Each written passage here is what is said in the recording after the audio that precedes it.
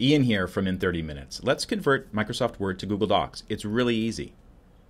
This tip works with a web browser in Windows, Mac OS, or Chromebook. I recommend using Google's Chrome browser, which works best with Google applications. Sign into Google Docs or access Google Docs through Gmail or another Google service.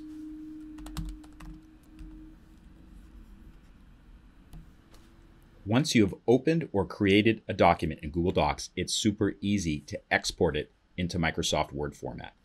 Go to File, Download, Microsoft Word.docx. You'll be prompted to save it somewhere on your hard drive. And then you can test it by opening it up in Microsoft Word. Here's the Microsoft Word version. It looks pretty good.